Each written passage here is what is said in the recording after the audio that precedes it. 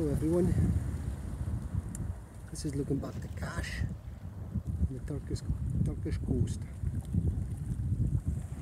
Straight ahead is 13 kilometres uphill, which is about 8.5 miles, 950 metres.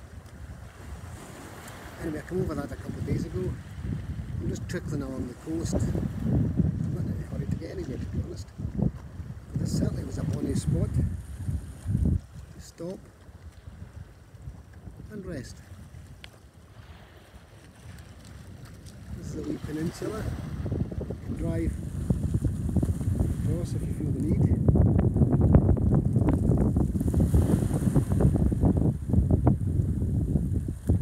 It's so quiet at the moment. Unbelievably, there's still a chill in the air.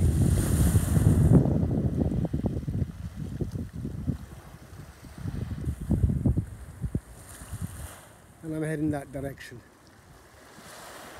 I think for the next 70 kilometres it's only a matter of 1150 metres uphill.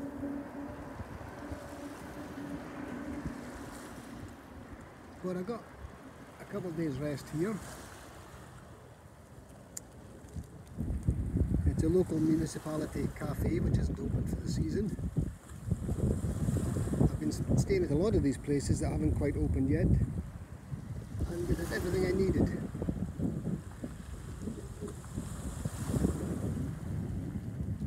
Completely isolated. The toilets in that white block, they are closed, but there's changing rooms over here, and the shower is still operational, so I managed to have a proper shower, wash my clothes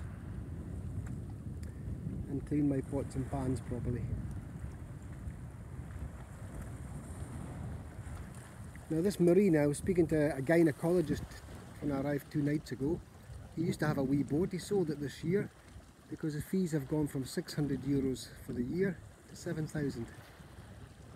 So it's gone very expensive in Kaş. And he was saying even many of the Russians have moved along the coast to Fethiye. So if the Russians are having to move, it shows you how expensive it is.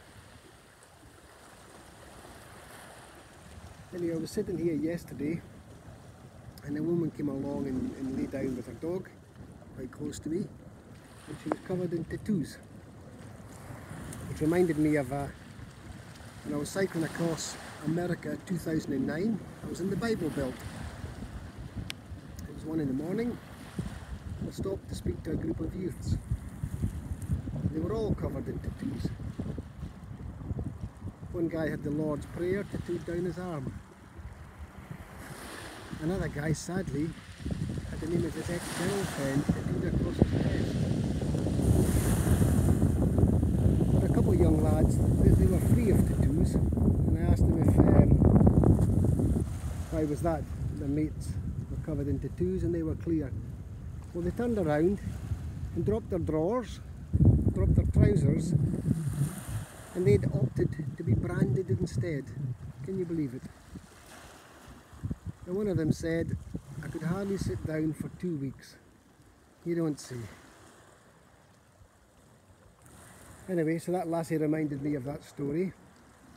And now I'm on my way to jump back on this bike. It's got a Brooks saddle and it's got a metal plate on the back of the saddle which says Brooks. So I think the number of years and hours and miles I've spent on this bike, I've probably got Brooks branded into my backside myself. Anyway, I'm going to jump back on it again, which will deepen the brand.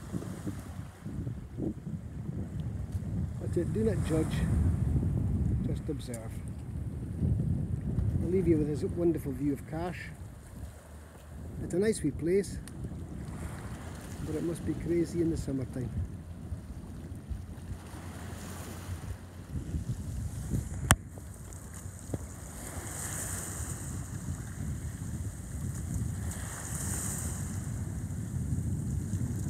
As always, a big hug.